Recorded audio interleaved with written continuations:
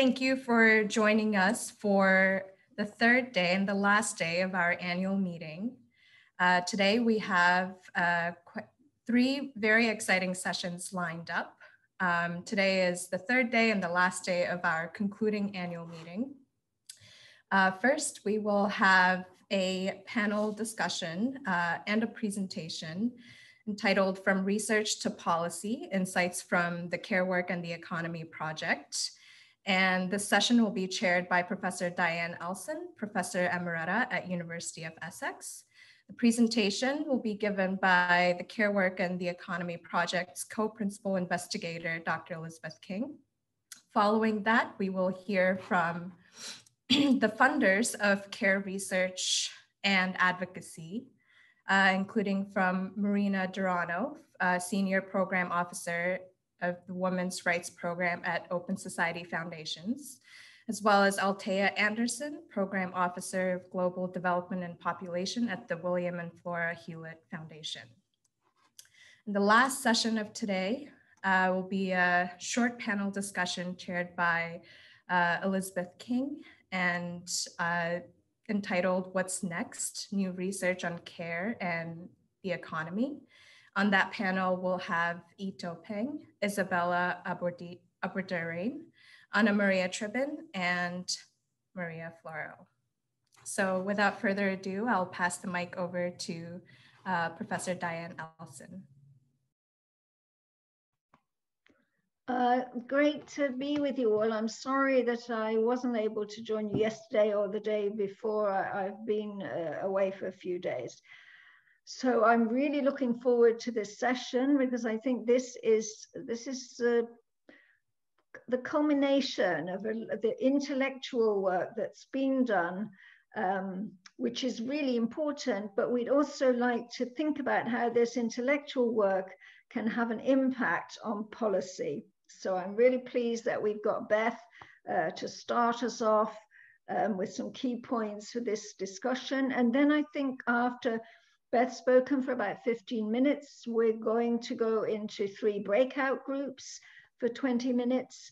And then there'll be a report back from each of those breakout groups, each report back about 15 minutes. And then we'll have about 20 minutes general discussion. Anybody who wants to make a point, wants to ask a question, can feel free to do that. So let me now hand over to Beth, who needs no introduction to you all, to give a brief presentation, pulling out some of the key points for policy. Thank you very much, Diane, and hopefully I'm not muted. It's a tall order to summarize the policy insights from such a rich research project. I mean, we have more than 30 papers and then blogs and the conversations. So I think, and the discussions over the past 2 days have also been a lot about policy implications and insights we were getting. So I've come up with a simple schema to try and summarize this huge body of lessons. So the first thing I want to show you is that really our project has been about caring for all. And that's not something we talk about a lot, the care for all. It sounds like a slogan, but it is in fact a recognition that we all need care and we all give care. And so talking about caring for all from cradle to grave is, I think, is a really apt description of the topic of the research topic of the project. And in particular, demographic transitions and the high fertility in poor countries, the COVID pandemic has really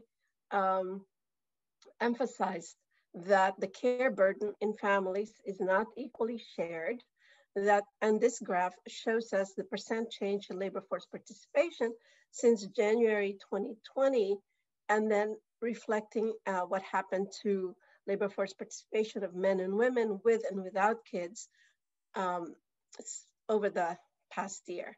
And what we can see here is that really everybody suffered at the beginning of the pandemic, but then women with young kids have sustained these losses and labor force participation. So that's just kind of a little nugget about what we see as the cost, as the toll of caregiving to caregivers. And then we know also from the various research, and in this case, I'm mentioning research with colleagues here about the care need in 2030, and that we would need, if we could actually compare the care need that's unpaid to the paid labor force, it would be 1/3 to 2/5, 1/5 to 2/5 of the paid labor force. And in terms of equivalence with GDP, well, that's about 16 to 32% of the GDP in 3 of the countries that this study focused on. What did the CARE project do? As we heard over the past couple of days, was a survey in Korea, which was used to understand better the cost of caregiving in the family. We have studies that have used time-use surveys and combined those data with household survey data in order to understand inter-household allocation of caregiving. And also, we heard yesterday from Gretchen and BK about policy simulations when you're looking at future demographic change. We also heard yesterday we listened to Martin give the summary of his work with Hans and others about the CGE in South Korea. And what we saw was the importance of having these kinds of models in order to understand the relationship between caregiving, which is usually thought to be in the realm of the family, and the link between that and the macro economy. So back to the schema. So some of what I want to show here are, we have a care economy, which means we have actors, economic actors. So what I show here are 4 different groups of actors. So here is what we have in the project done about individuals, families, and communities. And these are a list of the papers that have been done in the project. The lessons from this, or the insight from this: 1, we spent a lot of time understanding the burden of family care, who cares and who shares. We've done work on forecasting the future demand of care, as I mentioned, with Gretchen, but also with Hannah and Sue and myself. And then we try to understand the toll and the reward and the quality of life of caregivers. That's work that we've done with Suwon, and made possible because we have the CTMS database. We've also many of us have looked at the role of social and gender norms relative to market incentives and policies. And we've also tried to understand just what is the family's access to affordable, good quality paid caregiving. Although I think in general, this is a point that we could have done more work on. Paid care service workers, we heard a lot about that, but this is actually something, an area that we could do more work on. What we have seen are, we saw the paper, this was not presented in this annual meeting, but there was a workshop that Charlotte Fryer had done on this, using a social network analysis of the paid care workers in Korea, and how they advocate for themselves, but also really understanding the kinds of constraints that they face in getting together, in making sure that they are recognized, making sure that they are paid appropriately, et cetera, et cetera. So what we want to do is to be able to encourage use of paid caregiving, but we need to be able to do that, we need to think about promoting the quality of caregiving. And that means building trust in the quality of paid caregiving. That's something that, that Martina actually yesterday talked a little bit about, is that families understand that family caregiving is not necessarily this, it's not exactly the same. There's no perfect substitution with family caregiving and paid caregiving. But I think one of the things that, one of the reasons for that is that quality assurance mechanisms could be missing. There's not enough training for paid caregivers. And then there's not enough trust in the quality of the caregiving. We also need to think about, as I said, the rights of care workers. A third group is the private sector employers. And this one is something that we did not do a whole lot on, but yesterday we heard from Emil about her work with EPEC. And so these were the work that was done on the private sector employers. But very important, what do we need? We need to think about direct care services from the employers, employers to give more generous, appropriate work benefits, such as maternity or family leave, sick leave, a health insurance plan, pension plan, and reasonable and flexible work hours. Again, that's something that ML's and EPEC's work did, was to show how in Korea in particular, you have 6 to 8 hours of work per week. There's no time for anything else after 62. There's no time for anything else, no time for caring or even self-care. And we need to think also about much larger issue, which is non-discriminatory recruitment and promotion practices that need to be care sensitive, as in hiring people means people have those care needs. I'm going fast because I don't have a whole lot of time. And the fourth and very important actor in this care economy is the government at different levels. And I can't get to this. Sorry, I have, okay, there you go. And with the government, so these are the various papers that have been done. And I'm sorry if I've sort of putting some of your work in this slide. I try to be as comprehensive as possible, but may not have achieved that. And we want a lot from government. One thing is the social care infrastructure and what that means. And here are at least some of the things we've talked about: regulatory policies for quality assurance, information about care policies and services, and making sure that caregivers, both paid and unpaid, have proper information about, or adequate information about good quality caregiving. This is something that I don't think we've said much in our project. Direct care services, the government can provide public early childhood development services and robust and equitable health insurance. Again, this is not so much something that we've talked about and needs more work on. And finally, something that several papers in the past 2 days have called for is more research in medical and social sciences. Now, the government also has the role of expanding the care economy. And how can it do that? Tax incentives for families, labor regulations, making sure that people don't work, huge, unreasonable number of hours so that they can care for themselves and their families. Immigration policy, something that was missing, I think, from the work that we've done so far. But really, when you think about it, immigration policy is important in several countries because the immigrants are a very important part of the paid caregiving sector.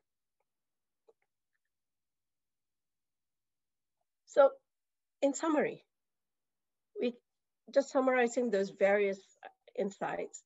So the paid care sector workers, what they can give to individuals and families and communities, what the private sector employers can guarantee for individuals, families, and communities, how the government can relate to paid care service sectors, what the government should be doing to make sure that the employers are also responsible for tax, for caregiving using legislation, tax incentives, information, that the government itself has this responsibility also to individuals, of course, through either direct services and a comprehensive care agenda.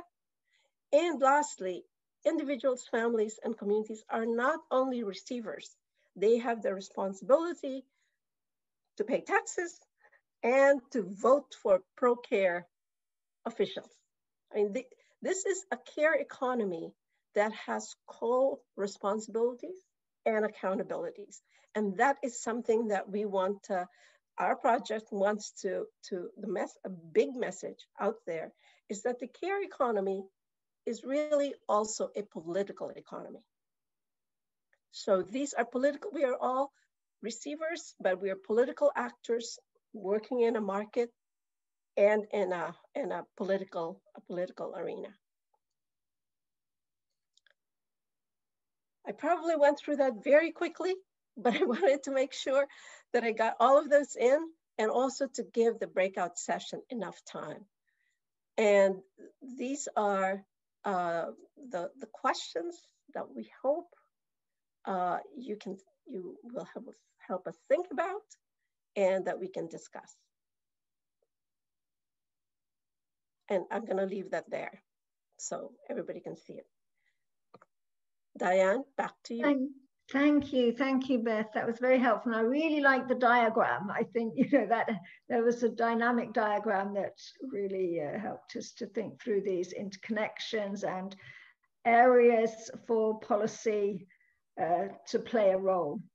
And I think now it's the breakout time. We've got these questions to consider, and I think that you're all going to be allocated to breakout sessions. So I'll hand over, is it Shirin who's doing this? I'll hand over to whoever's doing this. Thank you, Diane, and thank you, Beth. We will now be opening up the breakout rooms and assigning people. So you should get a message soon about which group or which breakout room you're assigned to, and you can click join and be taken to that room. I hope you all had some good discussions. Too short a time, I'm sure, but we have to do the best we can with the time we've got. We're going to have report backs from the three groups now. Maybe I think it's Ito, Beth, and Sue, is that right? So Ito, do you want to go first?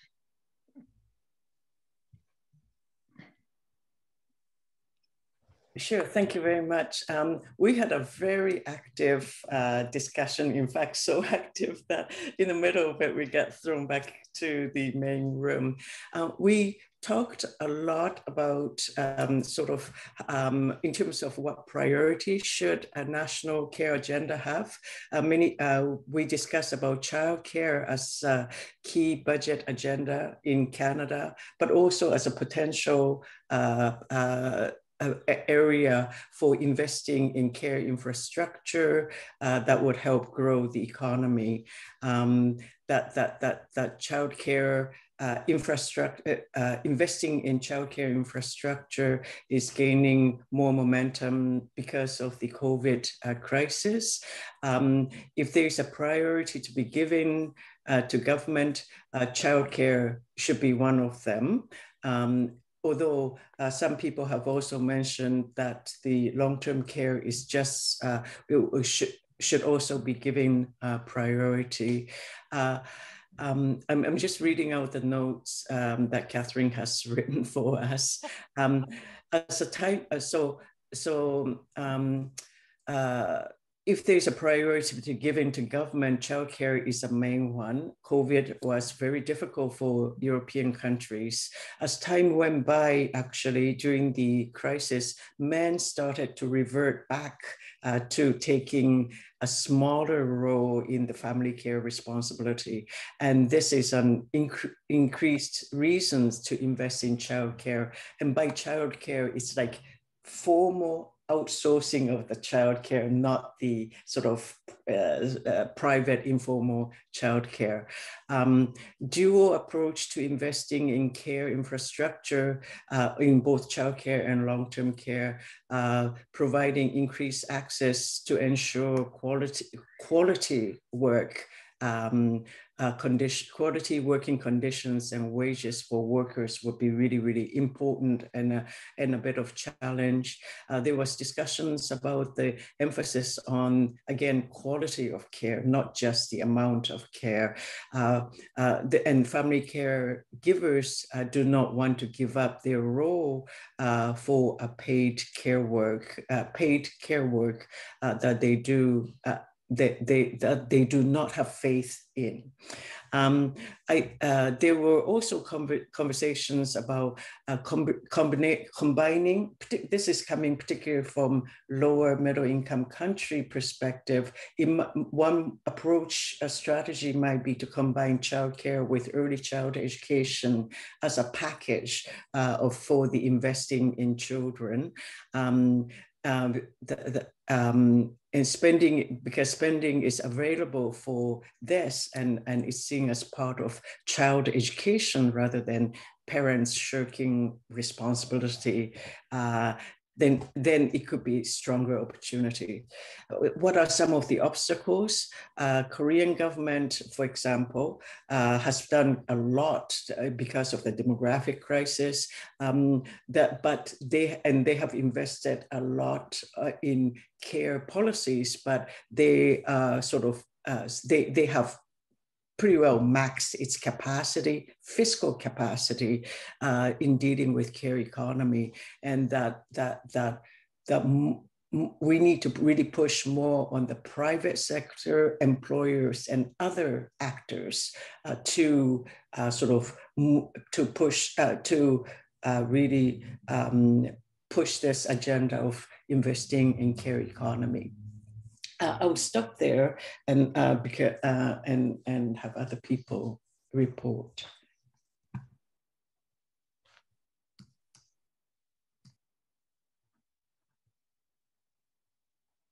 Thank you, Ito. Very interested in your last point about getting the private sector to do more, pushing the private sector to do more of the investment. I'll be interested to see if the other groups came up with similar idea, whether they disagree with that idea. So next, can we have the report from Sue? Sure. So we talked about building a bigger coalition, not just the childcare and eldercare, but including healthcare.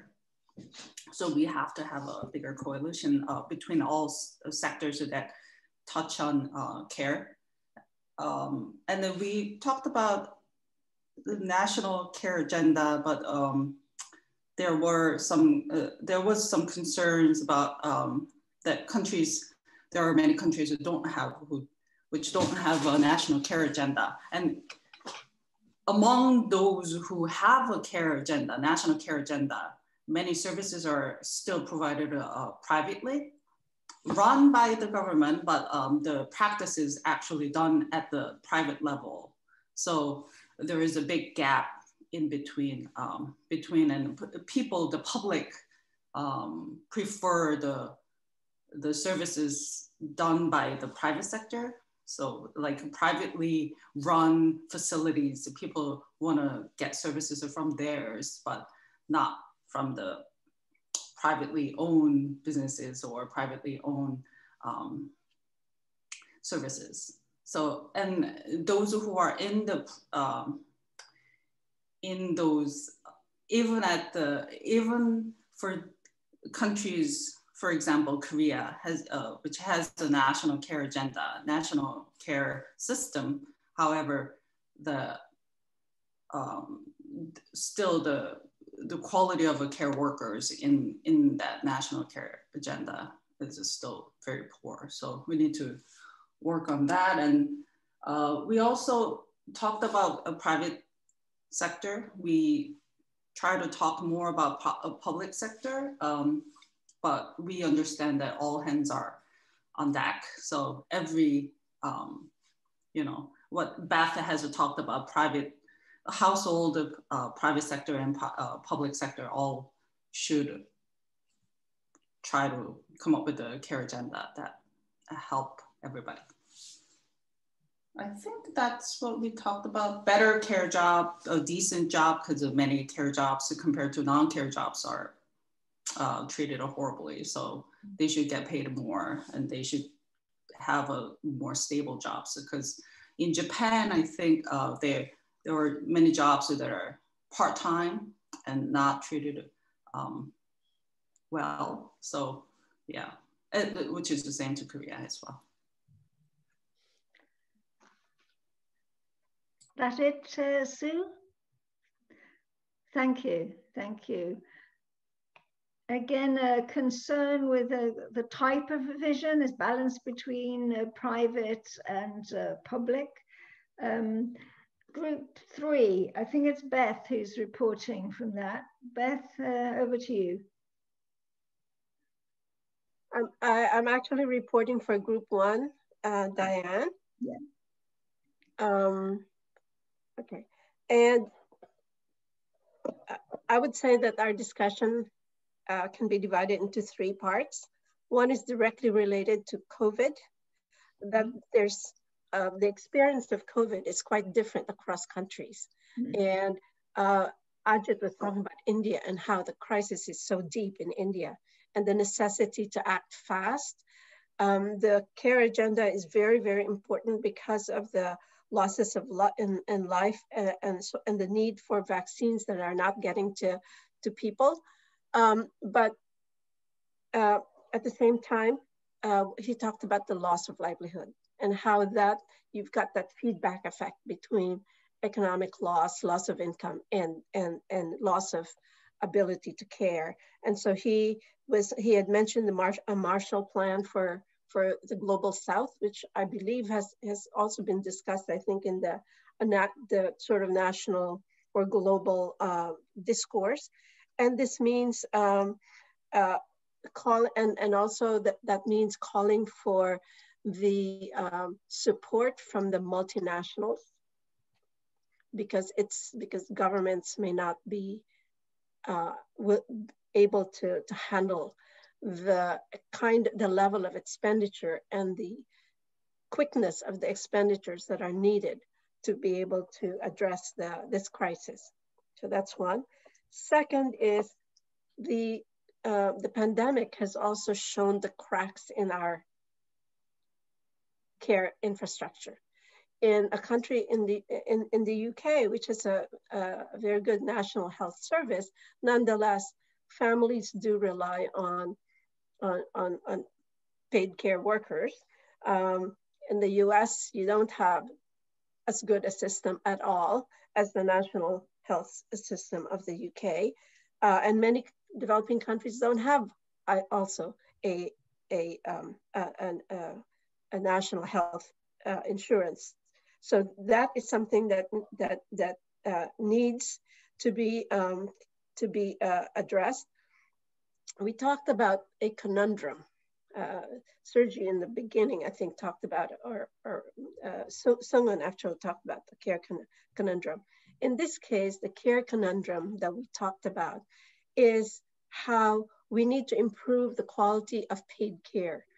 And to improve the quality of paid care, we need to increase the education of paid care workers and the information that are available to them.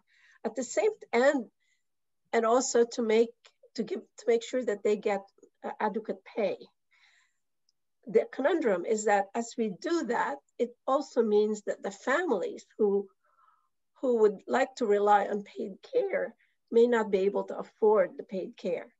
And so improving the conditions of the paid care workers is not necessarily going to benefit families who cannot afford paid care. So that means to say the government has to be really active in helping families.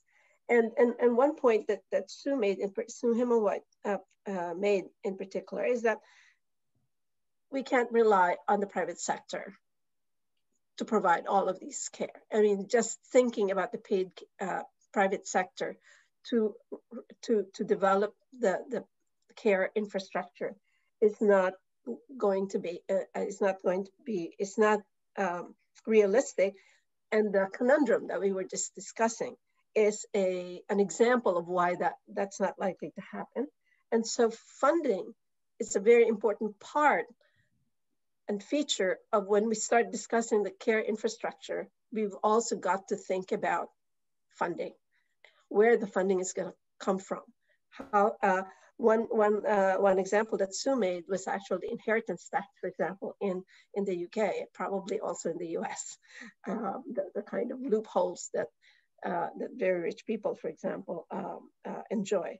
So a deep crisis that requires acting fast, taking care of the economic losses as well, developing a care infrastructure and taking care of the cracks that have been shown, the fact that basic infrastructure parts are not even there, and improving the quality of paid care in order to relieve households. And then the third was, how do we fund all of this?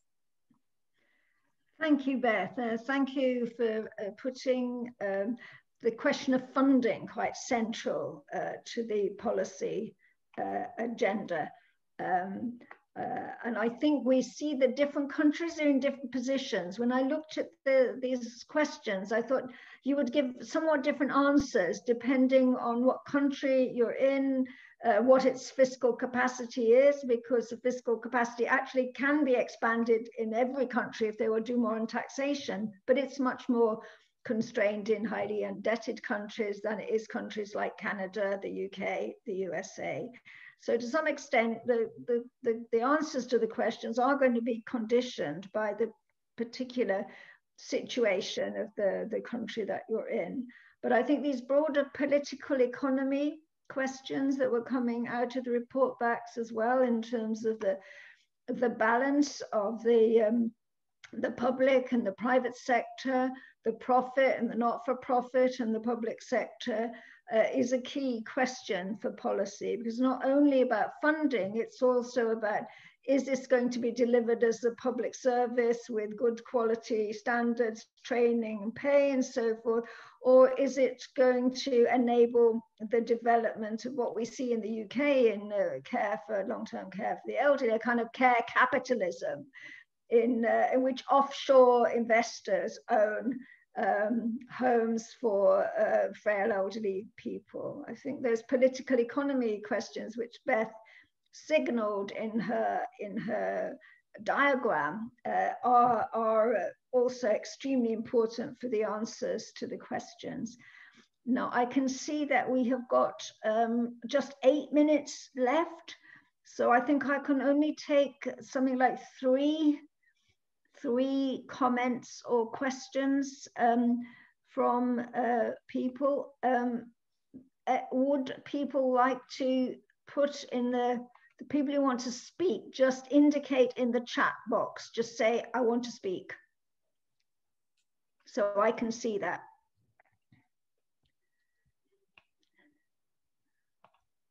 Has anybody like to make a comment before we have to close the meeting, ask a question?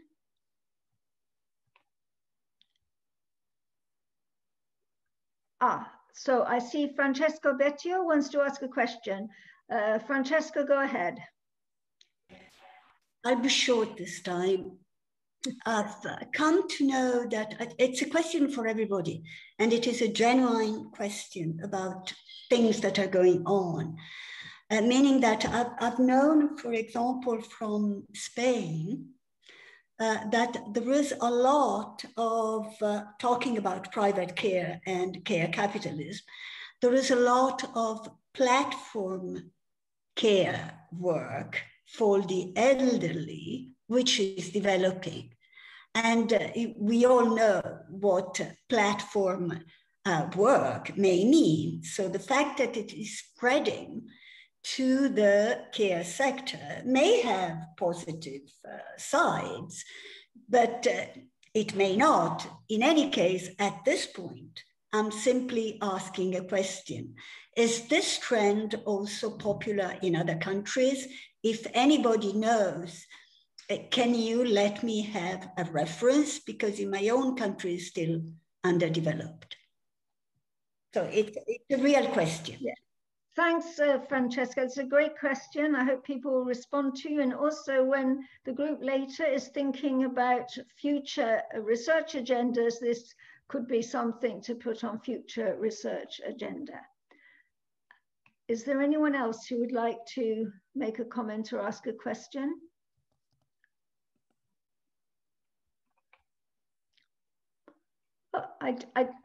Sergi. Okay, go ahead, Sergi. I think one final comment on the challenges that we face is also linking the issue of care with climate change.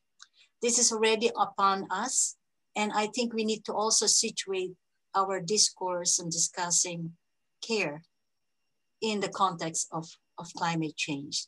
I think we need to make that crucial link between the care for the environment and the care of people. And that ought to be sort of explored at some point. Thank you. Again, perhaps a question to put on the agenda for the future.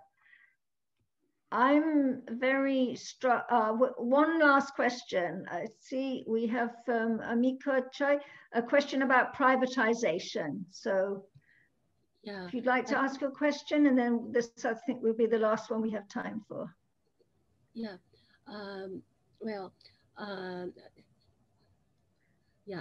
under the coronavirus issue, I saw the limit of privatization of care in Japan. It's not efficient at all. It didn't work under this situation. So the local government regulated that they cut the budget for public hospitals. So maybe we can reconsider the direction about privatization of care.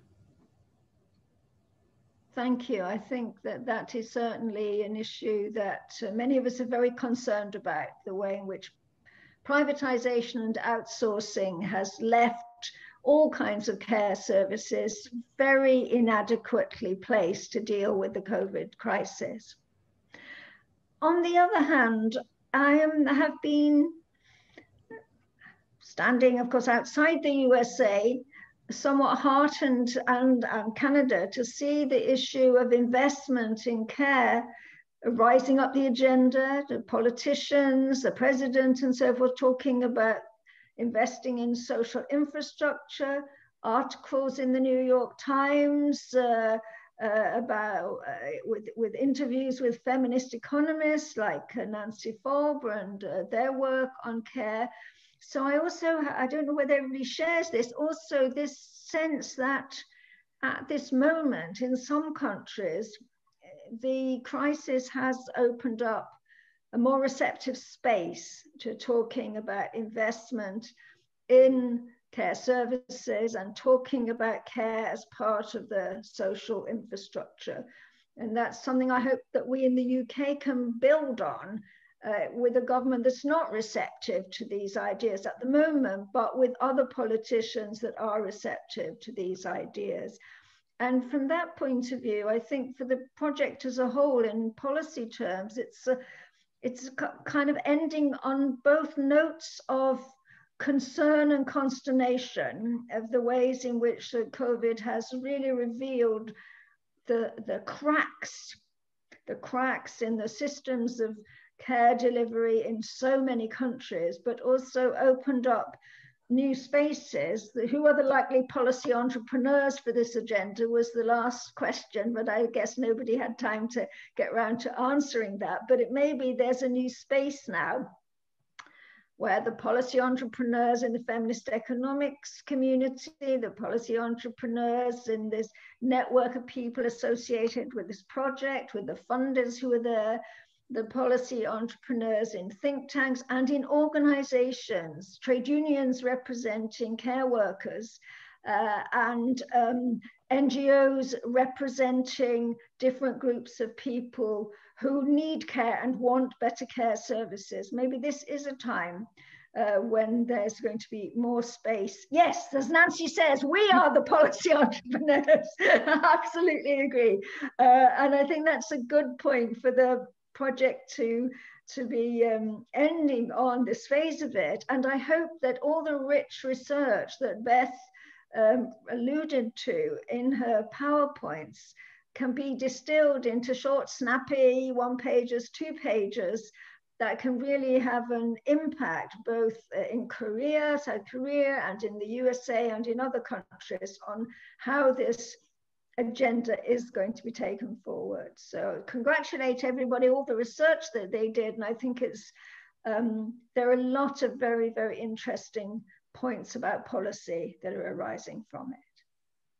So I think we have to bring this session to a close. So thank you everybody for participating.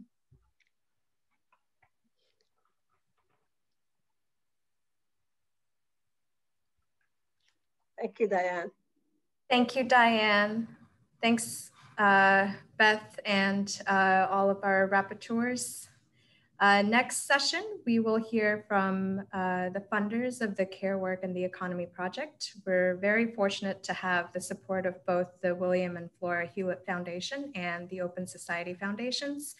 And we have Marina Durano and Althea Anderson, who will be speaking from the perspective of the funders. So I will turn the floor over now to Marina Durano. Please, Marina. Hello, I'm checking if you can hear me correctly. Great, I switched to my phone. Okay, congratulations. I mean, that's right. That's where, picking up from what Diane said, we should congratulate ourselves. That really needs to be said. Sergi and Beth, our principal investigators, have pulled off quite a feat in bringing together more than 40 researchers to work on a clearly very complex question. And Althea, I want to thank you and the Hewlett Foundation for your generosity in supporting this work and the upcoming work in Africa. We should actually take the time to celebrate each other today, give each other a nod, a virtual hug. It's just excellent and exciting. So, you know, like I'm hugging you as well. Now, I have been involved in this project since its inception in 2016, when I first joined the Open Society Foundations.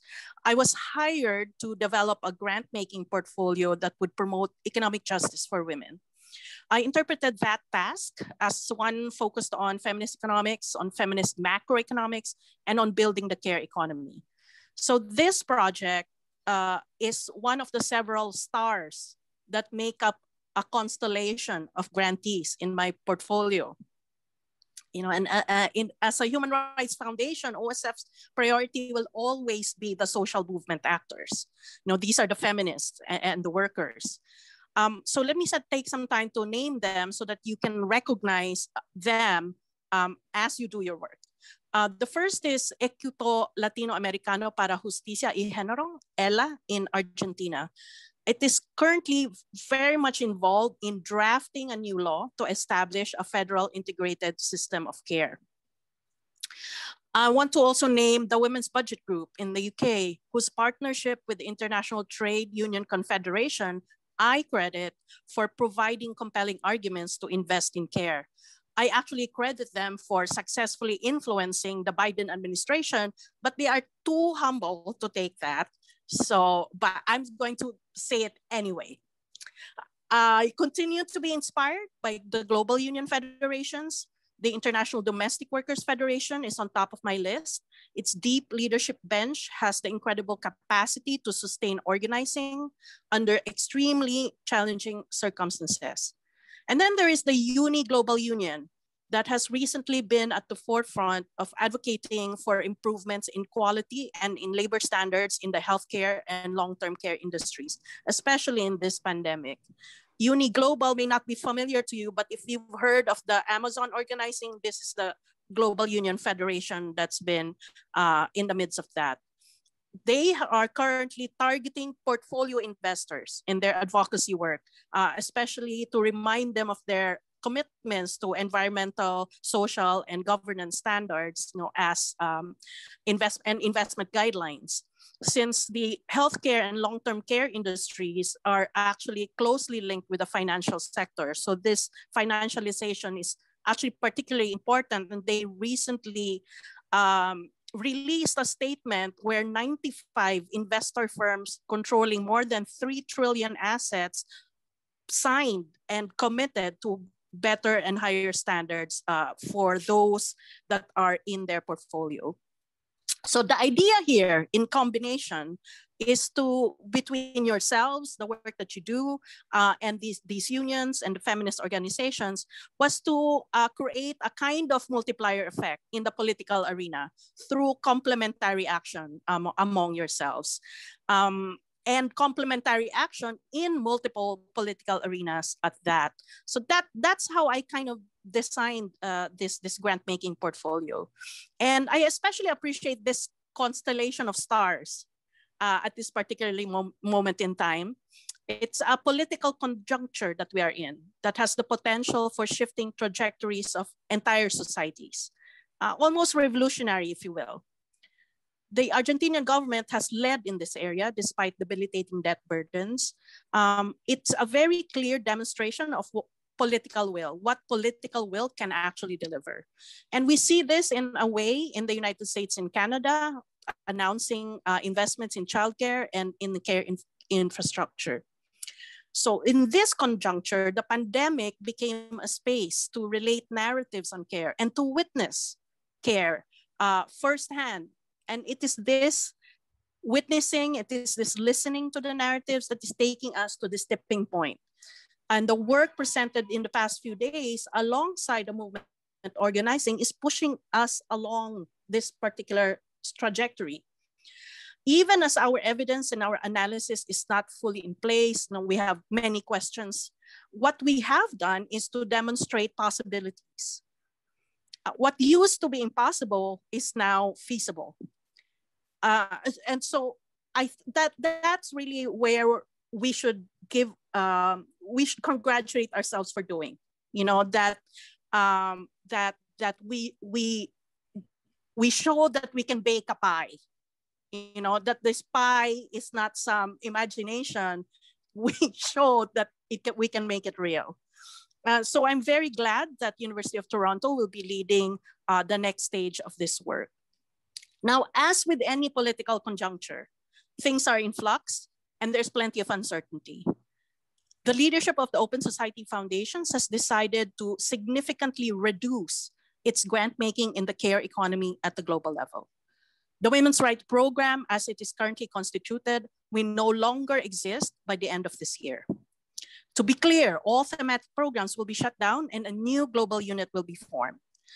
I'm disappointed. I had hoped that our accomplishments would inspire our leadership to sustain this work, but well, that is not the case. On the other hand, OSF's regional programs in Latin America and the Caribbean, in Europe and Eurasia, in Asia Pacific, and in the United States are committed to continuing this work. Our colleagues in Africa are looking to ensure that feminist economics is a priority in African knowledge production. For example, on top of our grants in Argentina, our Latin America program is currently supporting work by the city of Bogota and is now identifying other Latin American cities that may wish to establish similar integrated systems of care. Meanwhile, recent news of the Care Fund you'll have seen in the papers has the Open Society United States as a partner to push forward the care economy work in this country. I'm not quite sure what our new organizational structure will look like, but there is a clearly stated commitment to intersectional gender justice as a pillar in the global work for open societies.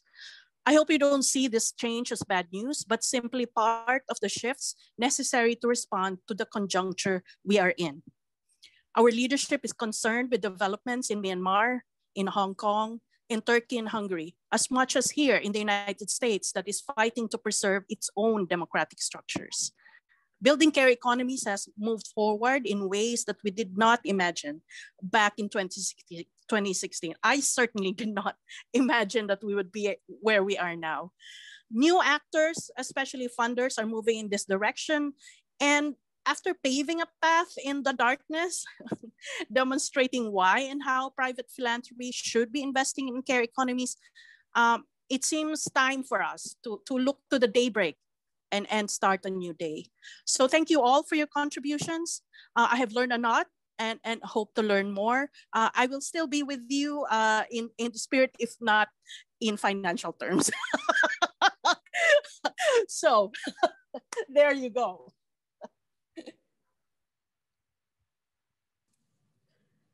Thank you so much, Marina. That was wonderful. I think we have Althea Anderson next. Althea? Thanks. I want to make sure everyone can hear me okay. Yes. Great. On a phone and a computer as well.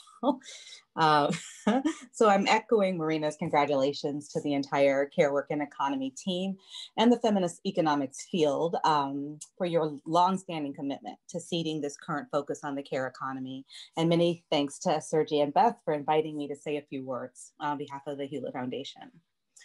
So at this point, it almost goes without saying that many intersecting factors, most notably the COVID pandemic, have finally brought the care economy to center stage amongst policymakers, donors, and most importantly, in the public imagination.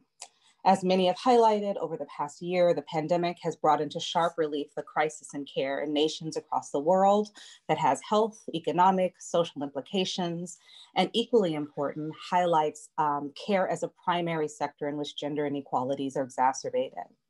So care is being reframed as essential to economic recovery and job growth and as a basic human right. And as Diane and Marina mentioned earlier, in just the past month, we have seen significant examples of this reframing of how we think about care. Dr. Fulbray is featured in a highly cited New York Times article about the culture shift and understanding care work as crucial to a functioning economy. And notably, the article appropriately credits feminist economists with driving home this message for decades. Canada announced $30 billion in new spending over the next 5 years to create a national childcare system. And the new US American Jobs Plan includes $400 billion to expand public investment in home and community services for people with disabilities and older adults, and to improve wages and working conditions for the care workforce. So there's a clear sea change and opportunities to seize this moment. And it is with great pleasure that I've witnessed new donor investments building on this momentum. As Marina mentioned, in the past week, 8 private philanthropies, including OSF under Marina's leadership, have announced a new $50 million care fund to support movement building for a universal publicly supported care infrastructure. And my understanding is that the first round of investments is focused domestically in the US with plans to expand globally over the next year. And it's important to acknowledge that attention to the care economy and private philanthropy, especially centering feminist economics, has been largely driven by my colleague Marina, who has made longstanding investments in this area. In fact, Hewlett's Women's Economic Empowerment grant-making strategy that launched 6 years ago began with a focal area on the care economy, based in part on our thought partnership with Marina. So much gratitude to you. I have a limited amount of time, so I'd like to just share a few lessons my colleagues in our Women's Economic Empowerment Strategy and I have learned through our partnership with Sergi, Beth, and the Care Work and Economy research team. So the first lesson is the importance of valuing and investing in feminist-driven evidence generation and solutions for macroeconomic policymaking. The Care Work and Economy project is an excellent example that the principles that guide economic analysis really matter. In this project, feminist principles so clearly inform the types of research questions that have been deemed worthy of consideration, the methods used, what was measured, how gender is considered in analysis, and the types of economic models and tools that were developed. And over the past year, we have seen other principally aligned calls to action for post-COVID economic recovery. As part of the current Global Generation Equality Forum, UN Women has launched a feminist plan for sustainability and social justice as a roadmap for putting gender equality at the center of post-COVID economic recovery.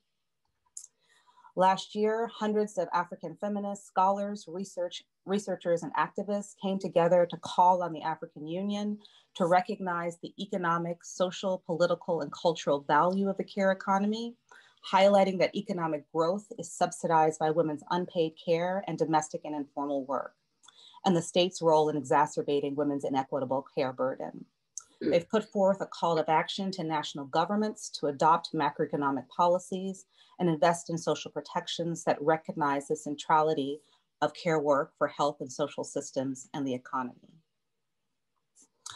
The second lesson is the importance of funding research in a way that integrates the principles of partnership and inclusive decision-making.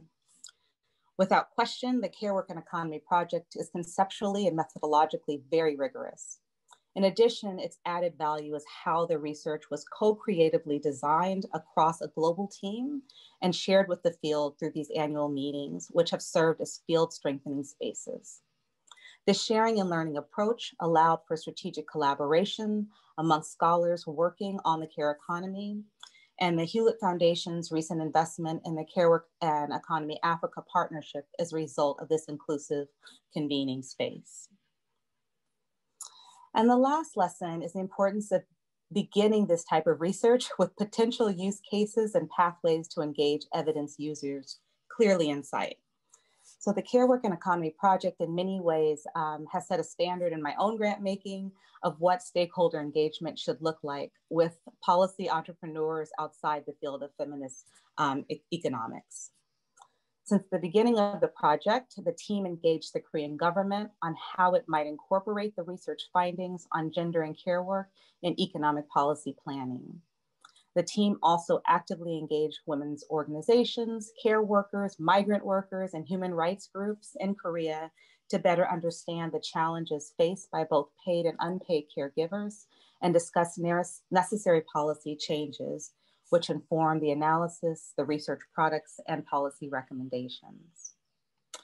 So these lessons have been extremely informative in my research and advocacy grant making, not just in women's economic empowerment, but also international reproductive health. What I share with peer funders as private philanthropy has a limited but really important role in contributing to a reimagined, just and equitable care economy. And I thank Sergi, Beth, and the Care Work and Economy team for consistently drawing attention to the importance of how this research can inform gender-aware macroeconomic policy in Korea and globally. And equally important, how the research was conducted through the frame of feminist economics and equitable partnership, which I believe strengthened the quality of the evidence that has been produced and the extent to which the evidence is valued by different users. So I just end with deep gratitude for this partnership.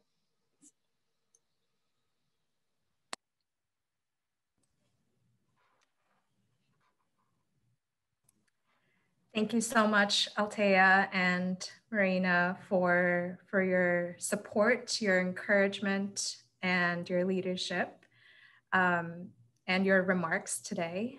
I think we have about 2 minutes for any comments or questions before we start our next session. So we'll open up the floor for the next 2 minutes.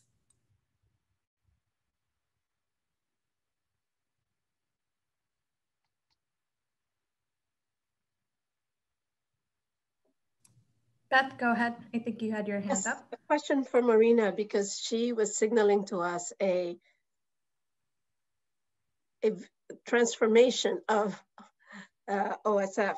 So so I think you signaled that most of the care work is going to be in the regional projects. So what's left in on the global side for care and for gender? Fair question, fair question. Our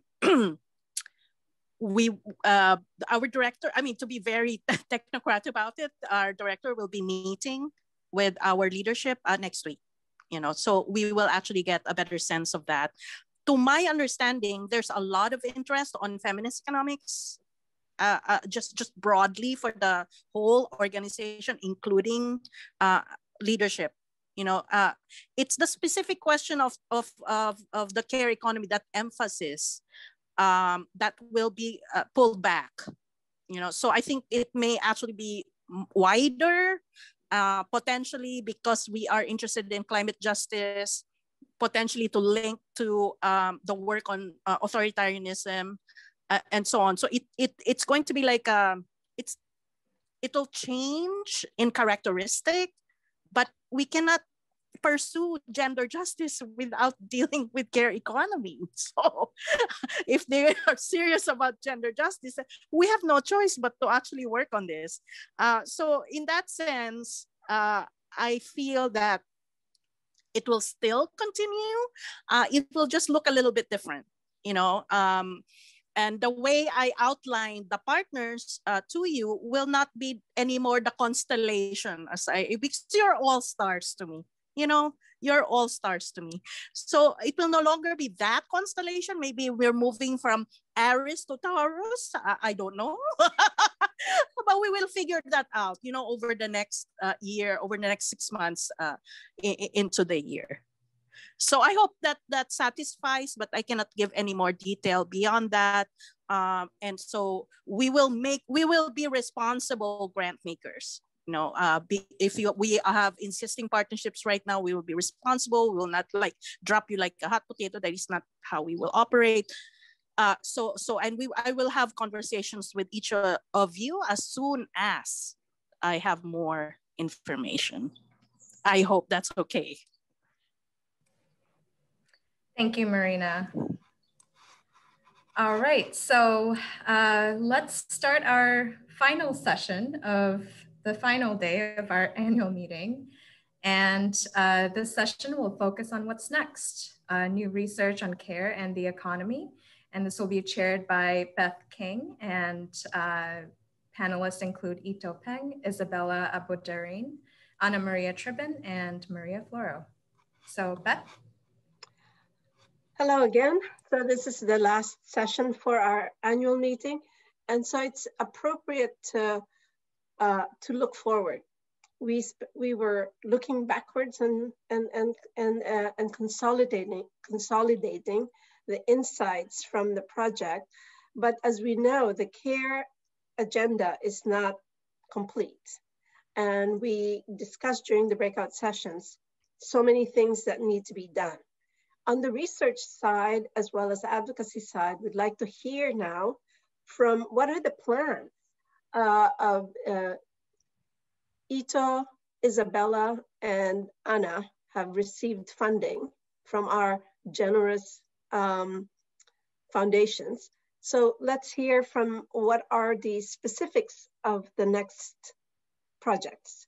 So I'd like to give the floor first to Ito. Sure, thank you very much, Beth. So in terms of the next step of this project, I think Marina has kind of mentioned already in her talk earlier, that we are planning to scale up and extend our care economy research to more global and comparative level.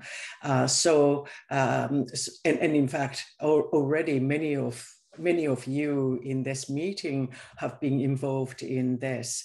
We have been working together for the last couple of years on the next phase of the care economy, care work and economy project, by finding ways to adapt and innovate on the kind of research that we did in South Korea to other countries. And so as the discussions yesterday pointed out, it will be really important and interesting to do this, to extend this research to more sort of lower, middle, and higher income countries, taking into consideration different social, economic, cultural, and normative contexts. So in the forthcoming research project, which has been really generously funded by a number of funders, including the Hewlett Foundation, Open Society Foundation, SHRC, the Social Science and Humanities Research Council, and others. I'll mention a little bit more about this later. We will be looking at the care economies in context, and in which we'll be adapting and innovating our current projects, research methods to 8 different countries in 4 global regions. They are 2 in Africa, Kenya and Senegal, 2 in Latin America, Colombia and Costa Rica, 2 in Asia, Sri Lanka, Mongolia, and 2 OECD countries, which are Canada and Italy. We're hoping to use similar research methods that we employed in the South Korean studies in addition to undertaking the literature and policy review of care work and care-related policies in these countries, we're also hoping to conduct 2 large questionnaire surveys, including time use surveys of the care workers and surveys of household caregiving and care receiving, and a largish in-depth interview surveys of caregiving and care receiving. So with the purpose to get more sense of care contexts and infrastructures in these countries. We then plan to use these empirical data to develop macroeconomic models. I'm hoping that this new research project will have a number of policy and research impacts. First, I think this new research will enable us to collect more up-to-date, more nuanced, and more finer-grained data about care work, family, and gender dynamics, and the impact of the COVID-19 on the care economy. It will then also allows us to analyze the nature and mechanisms of the care economy and their interactions with policy, institutions, and cultures, and at the both national and global level, and as well in a comparative perspectives. Secondly, I think this new research will also allow us to contribute to various national global policy dialogues and policy developments in countries, in various other countries involved. For example, in Canada already, where the national government has already made it clear their commitments to the care economy, largely because of the COVID-19 pandemic, we are already talking to the governments about the data collection and policy options. I know that governments in other countries, such as Colombia, Mongolia, and others are also interested in understanding and developing better policies in this area. Also, I hope that this research will help inform, support, and energize and contribute to the civil society actors and other key care actors in their policy, community development, and mobilization activities. And then finally, I hope that this new research will bring together different care economy actors that ranging from local to global levels to work together and continue our care economy agenda. I should also mention that there are a number of people and institutions involved in this project.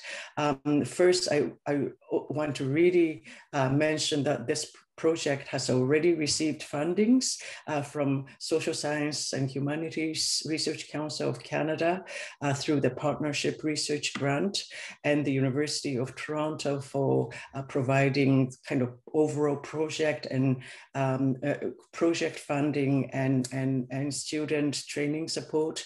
We also have received really generous fundings from the Hewlett Foundation for the African portion of the project, project, and the Open Society Foundation for the feasibility studies and other continuing support. I know that Open Society Foundation has also funded several other projects separately, sort of in Colombia, and of course for South Korea.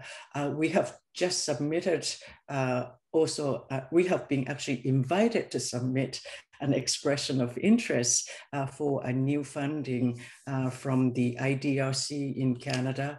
I just want to mention that we've been really fortunate to receive a lot of sort of support and fundings from our institutional partners. In a little bit more detail, we have research teams in the 8 countries that we're studying that are led or co-led by 1 or 2 research leads. Many of them are here in this meeting. I would not name every one of them because that would take long, but simply to say that many of you have been part of this new project, and we will be working together. I'm so glad for the next several years. We also have important national and global institutions who are partnering with us in this project.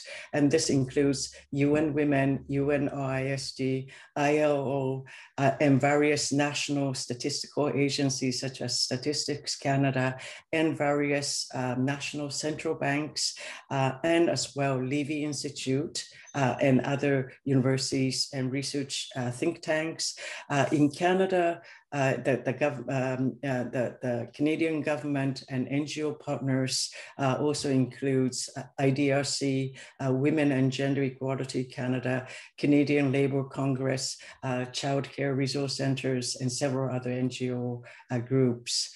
So, so these partners and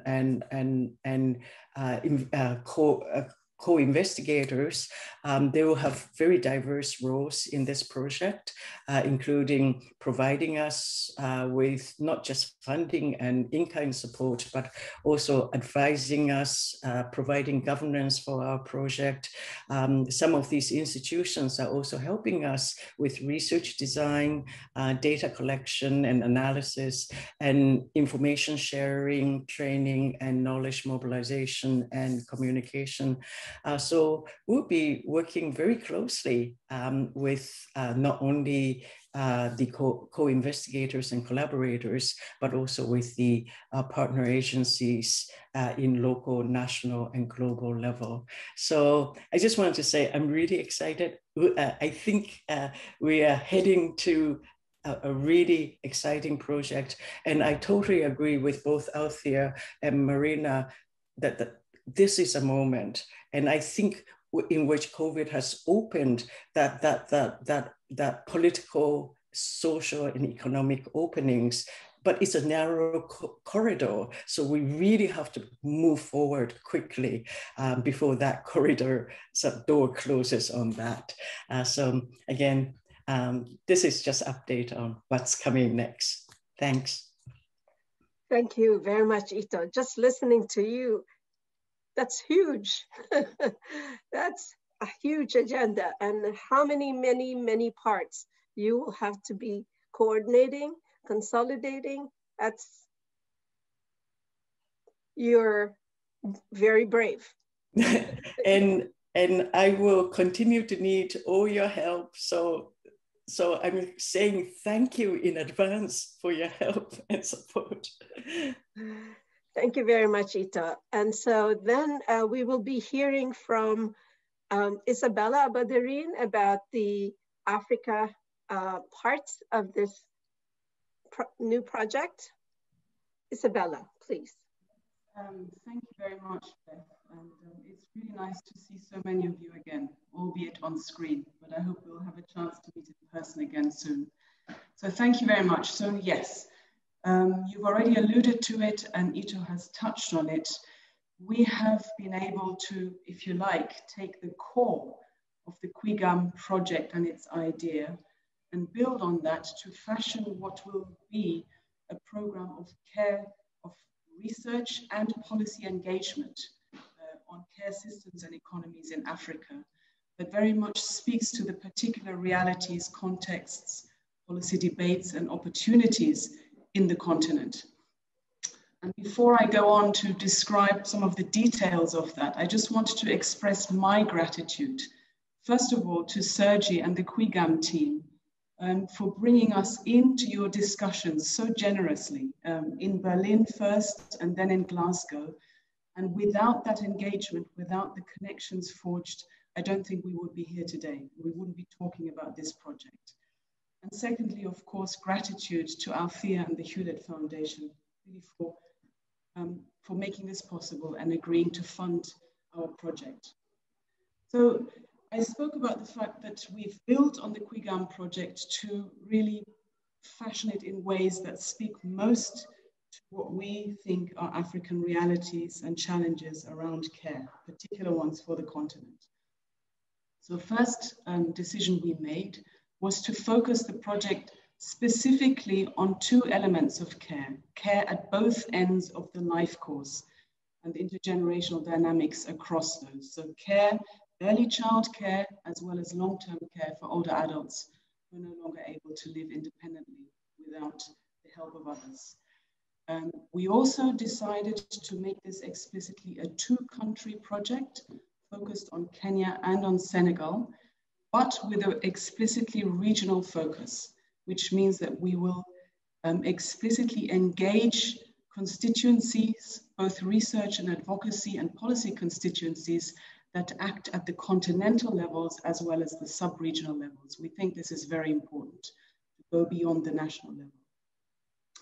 And secondly, you've already alluded to it, I guess the same applies across the world.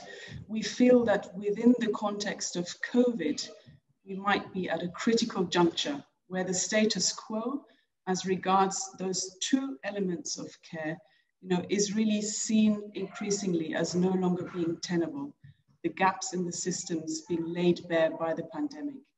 And as a result, we really have a sense from discussions with our policy partners that a space is opening up, not only for thinking about and envisioning policy change on care, as part of the broader debate around how to reset and reorient Africa's social economic systems, but perhaps even a space for galvanizing action in the right direction. And so I would say that our project really is oriented towards informing, hopefully, and galvanizing policy change. And the three things that we want to aim to accomplish in that regard is first to generate incisive and Africa-centered knowledge. That's very important. Africa-centered knowledge that clarifies the case and the directions for policy and investment to expand early childcare and long-term care provisioning and infrastructures. But we want to go beyond that. So we want to go beyond generating that body of evidence to really foster the consideration, the understanding, the embrace, and the use of the knowledge that we're generating by key regional and national policy and decision makers and other political actors. And for that, we're going to work actively to bring together and engage advocacy coalitions around this issue of care. And then lastly, and this is also very important in context of ITO's global project, if you like, is that we want to embed Africa as the locus of generating knowledge on care in the continent. So advance a flourishing African scientific endeavor on care that can not only sustain policy change in the longer term, but also advance and really, I think, open up global debates in the field, including theoretical and conceptual debates around care. I won't go into the work packages, Beth, unless you want me to, but I'm conscious of time. Maybe just to say that what's also important about this project, that this is an Africa-led consortium. So the African Population and Health Research Center is the lead. Other partners in the consortium are the Regional Center of Excellence in the Generational Economies, I'm not sure if Latif is here, but you will have met Latif. Then there is the University of Bristol Perivoli Africa Research Center. That's my center. The University of Toronto, obviously Ito has spoken, as well as, and this again is very important, the NAWI AfriFem Macroeconomics Collective, as well as the Institute for Economic Justice, which really will inform all areas of the project. And so we feel we have a really, not just an excellent consortium, but a really excellent basis as far as the context is concerned to make this project, I think, the success it deserves to be. So Beth, if you want more detail, I'm very happy to share. Yeah, thank you very much, Isabella. And I think we might have a few minutes for questions later, so if people have other questions. So the third star in this constellation of the next care and economy project is Maria Tribin, who will talk to us about the plans for Colombia. Anna. Hi, Beth. Hi, how are you? Thank you very much for inviting me to this amazing seminar, because it has been very interesting. So with Natalia Ramirez, Paula Herrera, and me, we have been working in adapting the care economy project from South Korea into Colombia. Maria Floro inspired us to start this project, and with the generosity of Open Society, we have been working in this for several months, and we're very happy with the results we have been seeing. Our idea is to land research in such a way that it talks with advocates and policymakers. We have now, our project name is Quanta. We have a web page where we provide the public with qualitative and quantitative tools, so people can empower themselves with all these tools to promote gender equality. We have been seeing that there's a space right now for this. We are very happy with this project because policymakers in Colombia right now, we have a huge problem with gender. The gap between men and women have been going, is huge right now. We have unemployment of 18% for women. That's very high. And for men, it's 10%. So we have to do something about women. And also, women are not participating in the labor market. Now, the participation rate is about 47, 48%. So most of women are not participating. A majority of women are not participating, even though that in Colombia, women are have more education than men. So that is completely ineffective, no? So the policymakers are worried with the situation, and we have been talking with them and providing with a lot of tools. For example, we are studying the use of time during COVID. We are carefully monitoring paid care and domestic work during the pandemic. We have also been interviewing women to know how they are dealing with all these tasks at the same time. And we have several reports, papers. We have been doing these workshops, providing people with the files in order for them to download all the data from the National Statistics Department, so they can work with the data and find out all the gaps using our do files. So this has been very, I think we have a strong voice right now, and we have a space that was important to fill, and we are doing that. Also, for example, last time the mayor of Bogota was talking about proposals for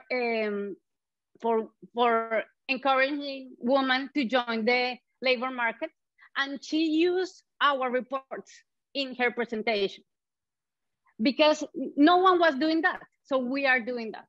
And she obviously invited us because she needed help to think about what to do. So we are encouraging policymakers to start using our tools and also having this conversation and making this topic relevant for a city or for a country that wasn't thinking about this topic before. Also, we have been talking with the central government, the National Development Department called us, and they want to use all our tools. They are looking forward to use the macroeconomic model because when they are doing all these policies, they want to show people how this change men and women life, because now people are aware of this problem for women, and they always show everything for the general population. So I think with our tools, they can show that it's important to invest in care, and also all the things that they are doing, how it affects differentiatedly men and women.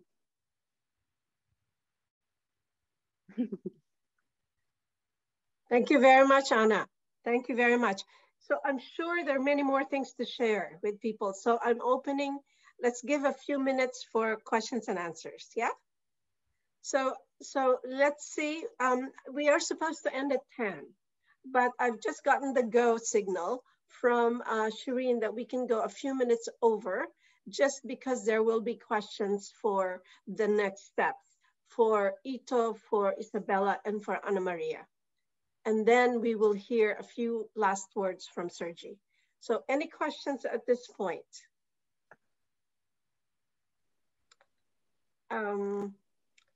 Althea, is that you want to ask a question?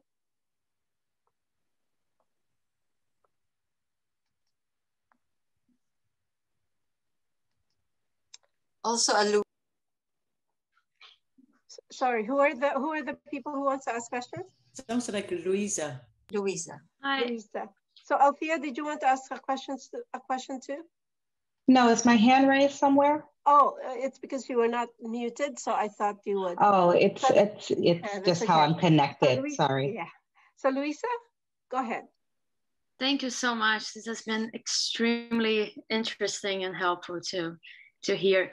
My question is for Ana Maria. I'm from Brazil, and I've been thinking a lot about this in the context of Brazil, and a lot of the work that is done in other regions did not really help me think of the specific problems of Brazil, and I think Colombia is closer structurally and in many senses. So I was just wondering, you said you've been using the work that has been done in Korea on your own work for Colombia. I was wondering, what are the main differences you found? What are the things that you're having to do novel research on and adapt to the context of Latin America, or specifically Colombia? And Excellent. Congratulations, it's really interesting the work you're doing. Thank you so much. Excellent question, but let me gather, before Ana Maria, before answering that question, let me just see if there are other questions on the floor, because we don't have a whole lot of time. I just want to, can you, if you have a question, you want to speak up? Because I don't see everybody. Okay. All right, Ana Maria. Okay. Well, there are a lot of difference. For example, we have one of our big problems is that the informality. So we have a different labor market setting, no? So we have to understand that there's a huge part of the labor market that is in the informality, and those dynamics are different. Sometimes some of the, for example, if you think about a maternity leave, that is just for the formal sector. So if you start to advocate for maternity leave, you end up advocating for a small portion of women, no?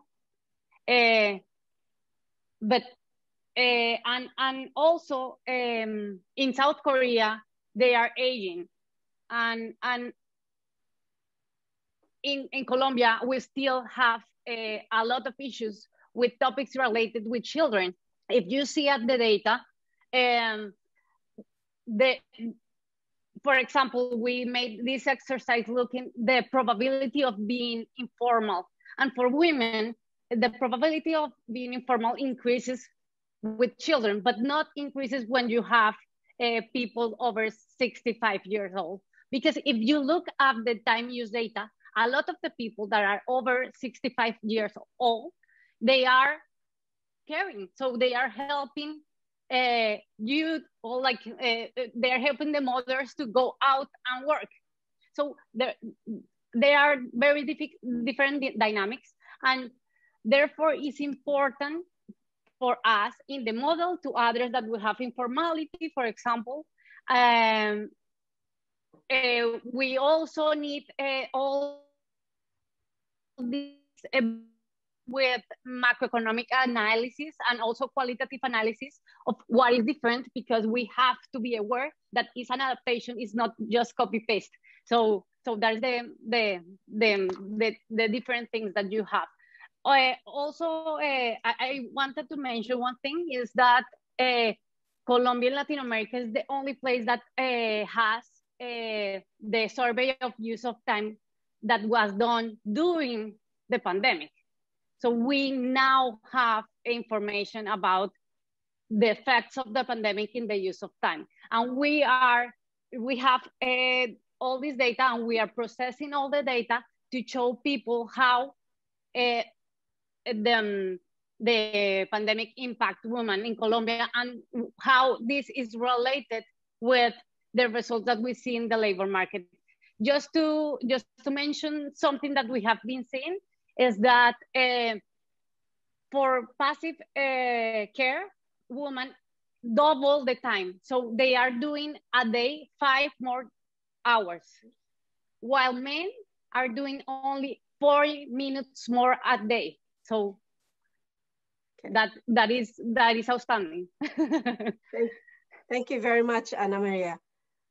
Luisa, I hope she had responded to your question, and I'm sure the two of you can get together more directly to learn more about what's going on. I just want to ask one question. Could I just add to, could I just add to what Ana Maria had said, because we had a chance to meet and talk about sort of the adaptation just before the COVID-19. And one of the things that really surprised me in terms of the difference between Colombia and South Korea was Ana Maria mentioning to us sort of, in addition to the kind of difference that she mentioned, also the amount of rural to urban migration. And as well, Colombia now houses something close to 2 million Venezuelan refugees. So you've got, in addition to that, the migration sort of component that needs to be taken into context, and the very different regional and ethnic diversity within Colombian populations. So I think Ana Maria could explain some more. I think that's key, and I didn't mention that we have this inflow of Venezuelan migration that it was in a short time of 2 million people from 2016 to 2019. And we are also studying this because it's important to study in our project. So we are thinking about this care chain, and we have seen different things that what is found in United States. In the United States, you see that with the migration, women with high education are participating more. You don't see this in Colombia. The early things that we have been seeing is that because there was already enough offer of domestic work. There's no change for women with a high education. You see change in women with low education. They start to participate more. So I think this is key. And I also forgot to mention that we are with Ito in this effort to globally make people aware of care economy, that I think is amazing. Thank you, Ana. Thank you, Ana Maria. Ito, I just wanted to ask, when are you planning a launch meeting? You and Isabella and Ana Maria for the next project. That's the last question that we have time for. Thank you. Yes, we're planning to do the launch meeting. We just found out that we received a SHIRC partnership research grant last month. We had initially thought about, well, this was, well before the COVID. We were thinking we will have in-person, like bring people together to Toronto, but I think that's not going to be possible. So we might have some kind of hybrid meeting. Sometime either toward the end of this summer or early fall. We are still working to put together the administrative teams, even though we have a lot of students sort of really eager to start. We need to just put together the administrative team first. Yeah, so we will, yes. And so you get invites. So we will wait for that. Congratulations again to the three of you for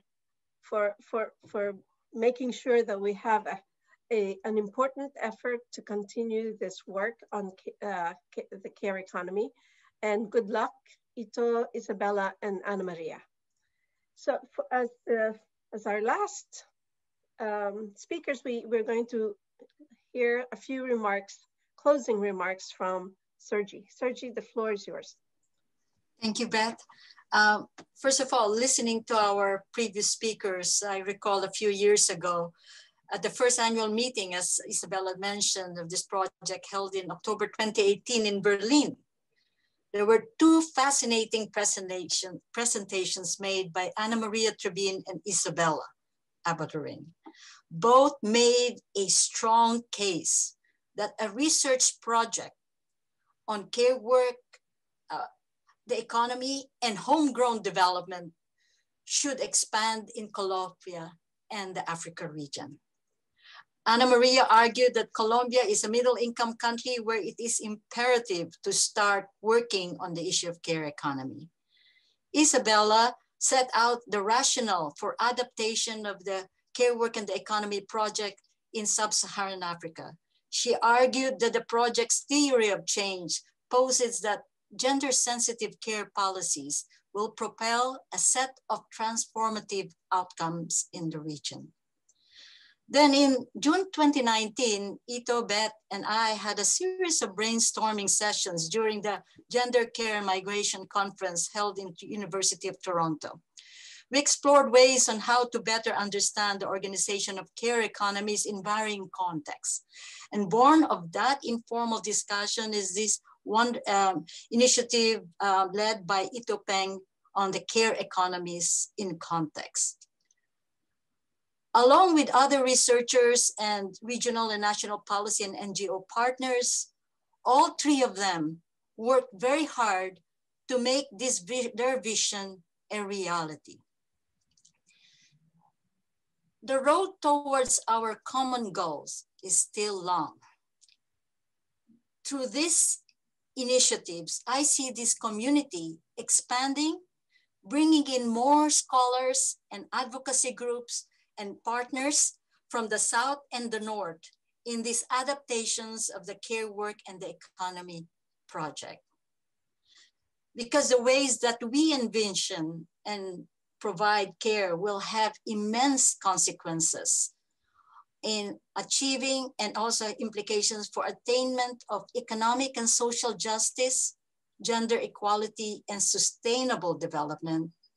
I believe that these initiatives and more to come will ensure that access to the highest quality of research and to assure that the findings of their research reach the audience that is most able to use them to bring about change.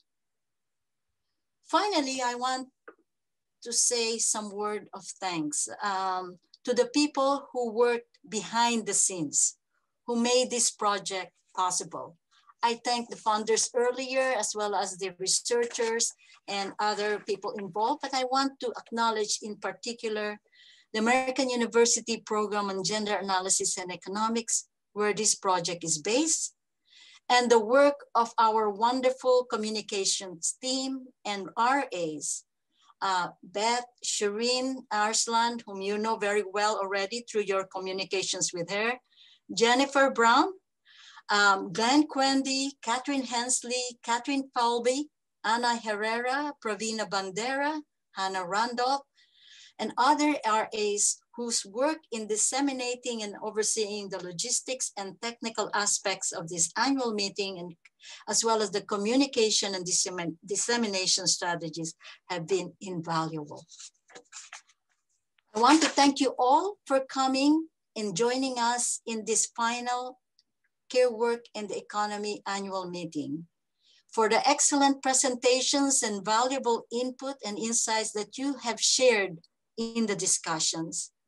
It has been a wonderful journey, and we will continue moving on forward together in different ways. But I think this meeting has gave us many food for thought, a lot of innovative ideas and suggestions for future initiatives, as well as some deep questions to ponder. We will send in a week or so the summary highlights of the annual meeting, as well as the web links to the video recording of the 3 days of the meeting. I hope to see you virtually in a couple of weeks at the forthcoming Center for Transnational Migration and Social Inclusion, as well, and together with the Care Work and the Economy Project, who will be hosting the Policy Dialogue Conference in June 1 to 3,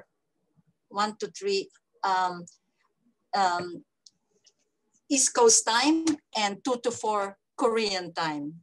Have a wonderful summer. Thank you.